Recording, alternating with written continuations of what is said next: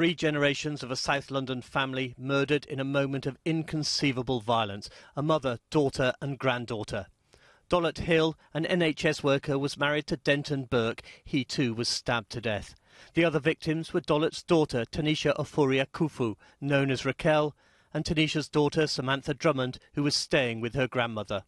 I can't live without Tanisha. I don't know how I'm going to live again. I don't know where I'm going to start my life and end up with it. I can't live without her. I'm totally destroyed. I'm totally finished. Tanisha's daughter Sam had moved out of her flat in Forest Hill while a new bathroom was fitted. Today, her distraught friends and neighbours remembered a kind and caring young woman with a love of life. First time I met her, they said there was music that was being played upstairs. Gone upstairs, asked her the playlist, and from then it's been a musical love affair of sharing each other's Spotify playlist. This is horrific for anybody, but such a horrible thing to happen to such a lovely family. It's devastating, absolutely devastating, and there definitely will be, you know, a ripple in terms of people's feelings throughout South London. Rudra lived on the same third-floor landing as Sam. I couldn't sleep.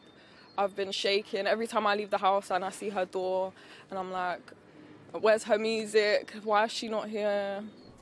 In South Bermondsey, other friends left flowers and comforted each other close to the police cordon around the crime scene. Scotland Yard released more details about what happened in Delaford Road in the early hours of yesterday morning. Alerted by reports of a disturbance at Dollett's house, police officers broke down the front door. Inside, police found 4 people with stab wounds and a 28-year-old man who they tasered before arresting on suspicion of murder. He's now in hospital. Despite the efforts of paramedics, the victims couldn't be saved. Not far away at the New Testament Church of God in Deptford, the pastor, Lloyd Henry, was trying to come to terms with the tragedy. He married Denton and Dollet.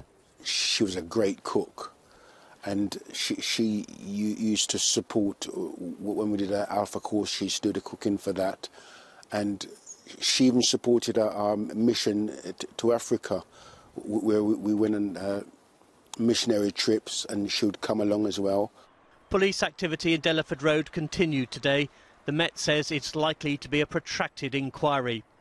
Why 4 people should be targeted in a horrific family massacre is unclear. It is a question the police will hopefully answer, but not yet.